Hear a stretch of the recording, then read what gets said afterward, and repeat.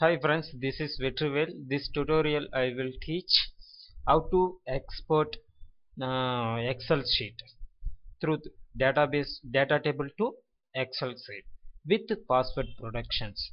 Now I will teach how to make that. So here I will put one password like 12345 and click export. So it will exporting. So Excel file saved. So I'm setting the path to in D drive. Once open this Excel, it will asking password 12345 it will open successfully. See, successfully. Okay, now I will teach how to make kind of projects. Okay, first of all I need to create one more form. For step by step I will teach how to make these kind of projects. Okay, first I will add one new form. So click add new form. Here just I am putting expert and click add. So one form I added here. Now go to data section in toolbar. I will add one grid view here, like add on grid view, and I will add one button here, and I will add one text box here and one label here. Now I'm select all the fields and go to properties. Here font section I'm changing little bit, increasing the font size. I'm choosing this font and size will be 12.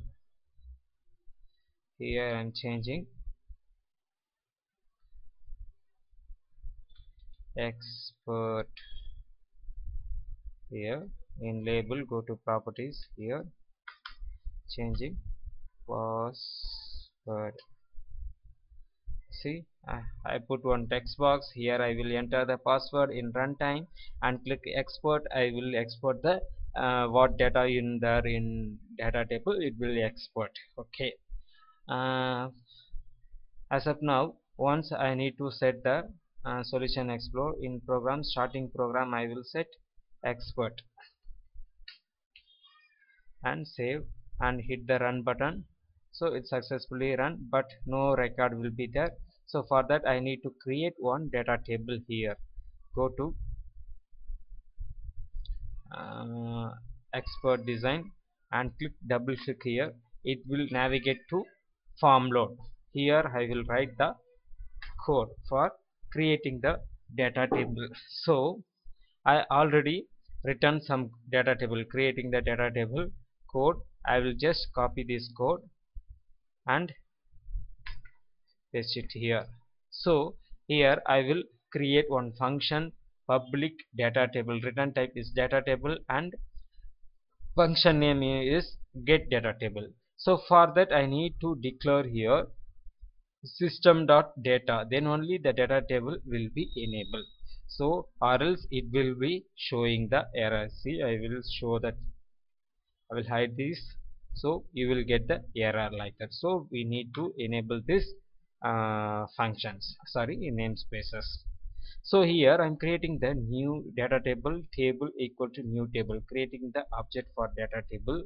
In the data table I will add the columns dot add equal to, here I will specify the column name, and here specify the which type, data type. I specify the data type here. Okay, so id and name string, sex this is string, and create table is type of string, and create date, sorry, create date is type of string, and city is also string. So totally I have the 5 columns right now. For that 5 columns I will adding the values. So for that table dot rows dot add 25 add, here I will pass the values by same order, respective orders. Respective means id, first I will pass the id value, and name I will pass the name, and pass the male or female, and pass the date and time, and pass the location city. So like that I added the some data, few data. So returning is table. Here I returning type, return type I'm mention here table. data table. That's why I am returning is data table. Okay, now I need to set this grid view to assign that particular data table into this grid view here. Okay, so for that I will go here, coding sections, here data grid view one dot data source, data grid view one dot data source equal to, here I will just call this function here, control C and control V. Now I hit the run button.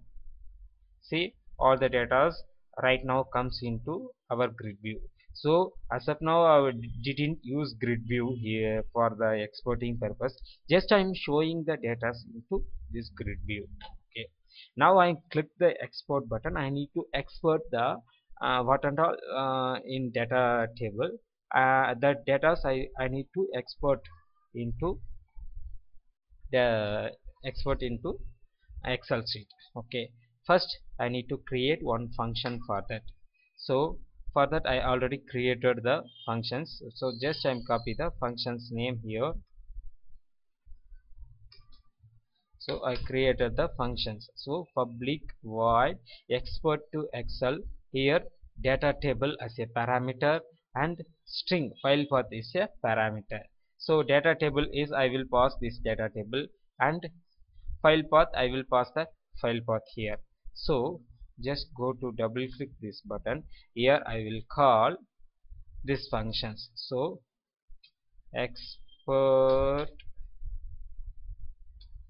to Excel, here I will pass this data table. So just copy this function name.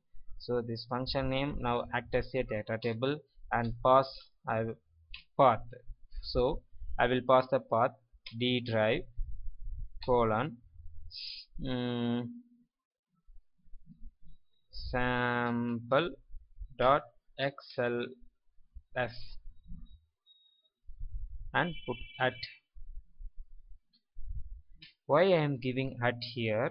So I didn't give at escape sequence through the error. So that's or else you have to put the double slash. For hiding this double slash, you have to put the escape sequence character for at sign. Okay, now you click export also doesn't happen, because here only created the function, but inside function I doesn't written any code here. So we need to export Excel, then we need to call one DLL for that, and that DLL only help to create Excel file. So we need to add that reference. So just click that your project name and right click in add, click right click add reference. In that reference click .NET components. Here you will search Microsoft Office, Microsoft Office interop.excel, interop.excel. So select this only comes once you are installed in Excel in your system, then only this DLL is available. So install Excel or MS Office in your system, then only this DLL will come here. So once you click the DLL and click OK, so the DLL successfully added here. So you will find the DLL here. Okay, now I need to initialize that DLL. Okay, for that using here we will assign that DLL variable to one variable. So Excel equal to Microsoft dot Office dot interrupt dot Excel. So I declare one variable and assign the values into that variable. So that variable name is called Excel. We need to use that variable in further usage. So now again I am comes into Excel export dot Excel functions. Here inbuilt data table is there, and Excel path is there. So I will explain one by one, step by step. First I need to create the try catch block. So for the try catch block, you have to, I will give one simple solution. Right click your project, go to insert recipient, here click visual C sharp, try, double click this try, it will create the try catch block for you. In that exception, any exception comes, the error will be thrown here. Okay, leave it now. We need to add some codes here. So first I'm copy this code, control C, control V. So here first I will check get the data table. In case data table is null or data table columns count equal to 0, throw the new exception. So that throw exception will call directly in catch function. Exception will throw null or empty input tables. Okay, that means in data table any records is there, then only the function will be executed. Okay, now I will call this.